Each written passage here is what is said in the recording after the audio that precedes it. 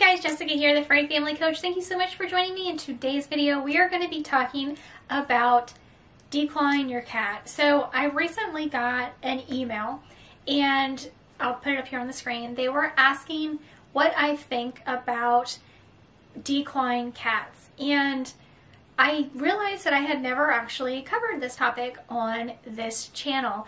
So in today's video, we're going to be talking about the reasons why I do not think you should declaw your cat and some alternatives that you should be considering if you are looking into declawing your cat, which you should definitely not do.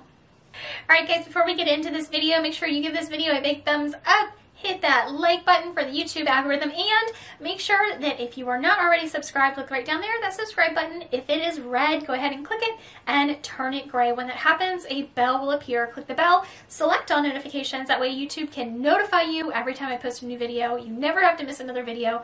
It will just pop up on your screen that I posted a new video. Hey, Jessica posted a new video, and you can just click on it and go right to it. You never have to search for them again. So if you are considering declawing your cat, I want to urge you not to do it.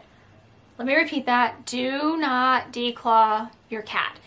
And there are quite a few reasons why, actually. And I do know that, very unfortunately, some veterinarians in the United States still perform declawing procedures, even though other countries have completely banned it because it is incredibly inhumane.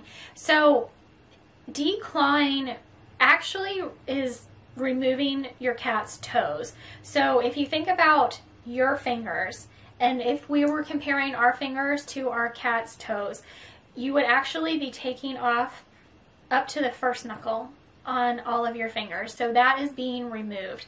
It is incredibly painful, very inhumane. In addition to being very painful, a lot of times, because vets are literally just cutting through and removing the tip of the bone of your cat's toes, shards of bone can be left in, and this is unfortunately more common than you would imagine. Can be left in. So if your cat has been declawed and you are noticing that your cat is not using the litter box appropriately, having pain when they're walking, maybe they're walking funny and you're trying to figure out why, there's a lot of pain associated with declawing, not just right after the procedure, but lifelong pain.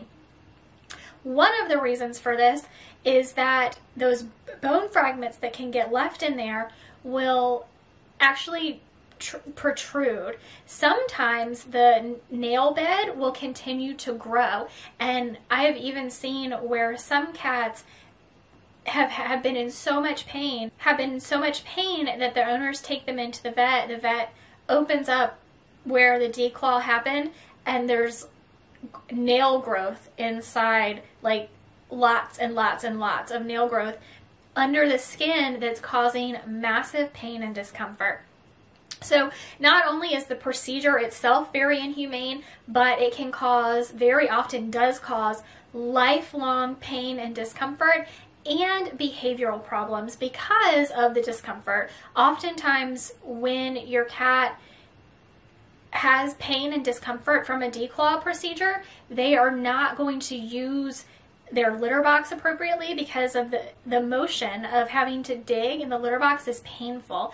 So you actually wind up with more behavioral problems because of the pain you've inflicted on your cat. So if the vet that does the declaw procedure misses some bone fragments, like I was saying, they can actually continue to grow, as well as the nail bed can continue to grow under the skin, can press on tissue and nerves through the skin, which causes massive pain and discomfort for your cat. So if you are considering declawing your cat, or if you have declawed your cat in the past and you're having behavioral issues, you definitely need to realize the pain and discomfort that your cat is in or would be in if you are thinking about doing it, and consider other options. So what can you do instead?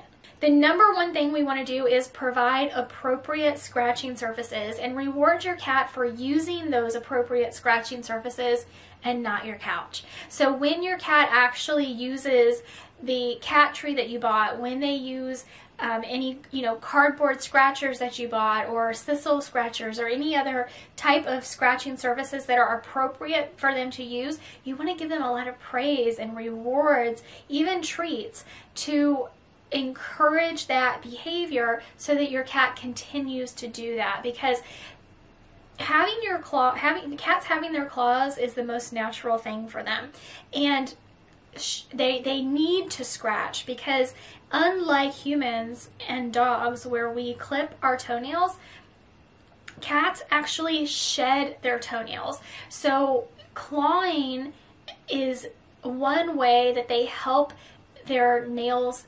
shed, which is very natural and needs to happen. So we want to encourage them to claw at things, because that is natural and it needs to happen for shedding purposes of their nails. We want to encourage them to do it on appropriate surfaces. You should also condition your cat to be able to trim their nails regularly. So even though their nails do shed, like I was just saying, if we can help them out by clipping the tips of their nails, which is very easy to do, and if you start out from a young kitten and touch their toes and pads regularly and get them used to it and accustomed to it, you won't have any problems trimming their toenails in the future. There are also herbal deterrents and herbal attractants and nail caps that you can put on your cat's nails, which your veterinarian can provide to you or you can find online.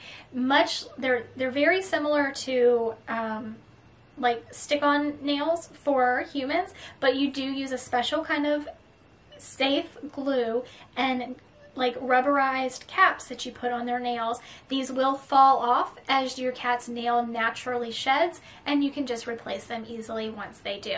So if you have any further questions about why you should not declaw your cat, I will put some resource links in the description of this video below. There are all kinds of other links in the description as well, to my online dog training, to my Amazon storefront. So if you are looking for those nail trimmers for your kitty, definitely check out my Amazon storefront.